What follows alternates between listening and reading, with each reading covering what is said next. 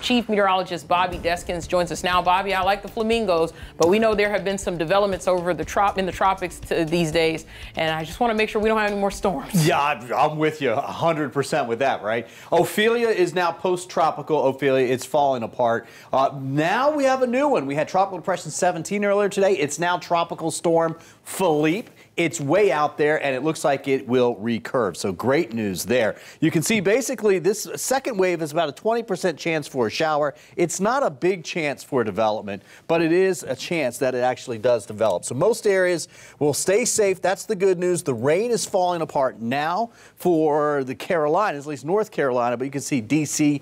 dealing with it a little bit right there. And we've also got some showers moving up in towards the Jersey coast. You saw that live shot from the beach there. The forecast models for this from the Hurricane Center say it all just kind of falls apart and moves off towards the north and the east. So no big deal with that one. Now, the next one.